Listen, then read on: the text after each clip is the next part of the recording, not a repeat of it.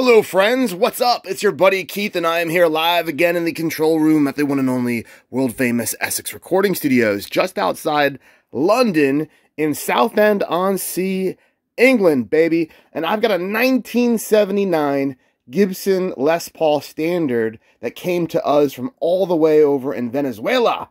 Yes, that's what I'm sharing with you all today. So if you're new to the channel, hit that like button, smash subscribe, click the bell for notifications. We're like 200 and change away from 10,000 subscribers on the channels, guys.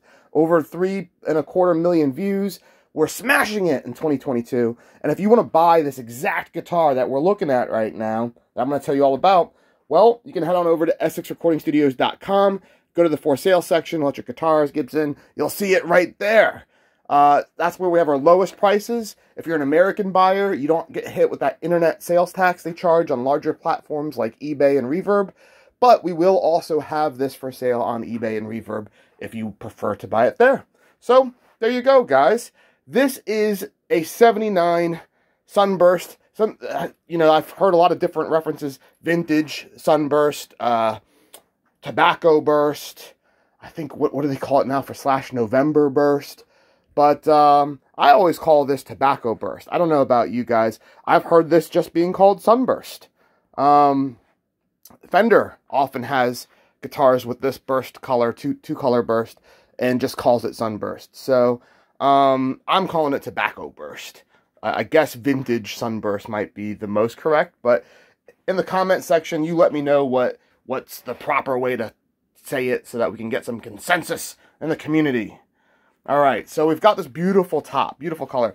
2022, this is a 79. This thing is, let's do the math here, 43 years old. Wow.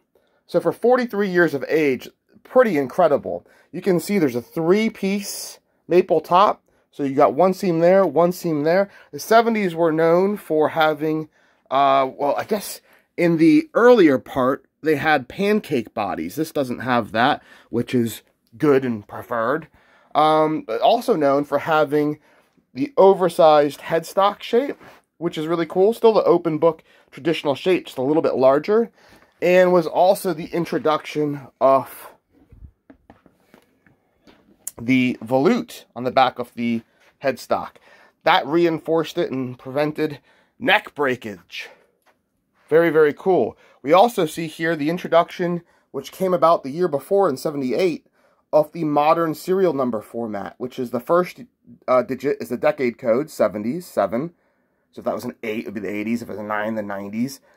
So 7. Then these 3 digits are the day of the year it was made. So it was made on the 46th day of the year. So it was made in February. Very, very cool. And then the next digit is the end year of that decade. So 79. And then the next 3 digits are the production number. And if I remember correctly, I think the first, it's like if it's under 500, it's done in Kalamazoo. And if it's over 500, it's done in Nashville. Something to that effect. You'll have to verify that. I think that makes this a Kalamazoo original Gibson factory built Les Paul, which just adds to its intrigue and value. Condition on this is great. No neck breaks. Volute did its job over the past 43 years. Neck, really, really nice. Usually, you've got a bunch of wear along the sides with paint just gone. Not the case on this neck. This is one of the better conditioned 70s Les Pauls I've got my hands on. A little bit of finish wear along the edge, which is very, very normal. Couple dings there and there. More edge finish wear there and there. But no heavy, like, buckle rash through the paint to the bare wood that you usually see right in this area. Very common. Usually that paintwork is all gone. Paintwork along here, all gone. And on this side, not the case. So, when I saw this, awesome color and fantastic condition for a 70s Les Paul Standard, I said, you know what? We're going to help a guy out in Venezuela. They're having a rough economy lately, past few years.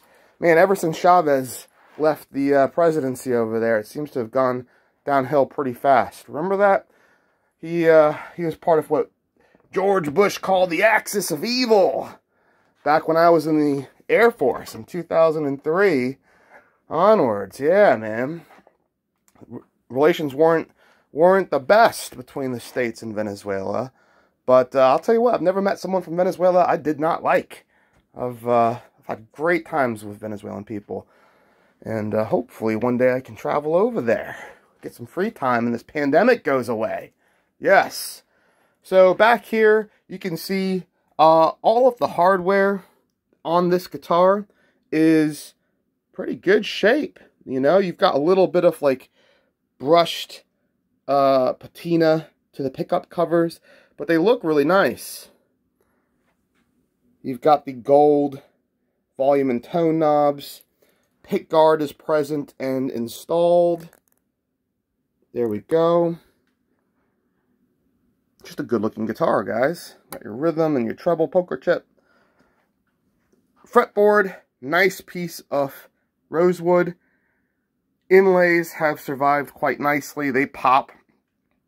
Let me turn the lighting here. There we go. Look at those inlays. Those look great. Everything legible here. So, you know, a lot of times on vintage guitars, the Les Paul logo wears away over time. Not the case here. You've got your Gibson logo, which has yellowed a bit, which is normal, given that it's 43 years old, for sure. Frets are all original. We know this because all the fret nibs are intact, and it is the correct style frets from this era. Very, very cool. And as far as the wear on these frets, I mean, this is looking good, guys. It's looking real good. You know, Van Halen didn't get his hands on this one. And no shred masters wailing away on this. Okay. Beautiful guitar. I think you guys have a very good idea of what this now looks like in person, what the condition is like.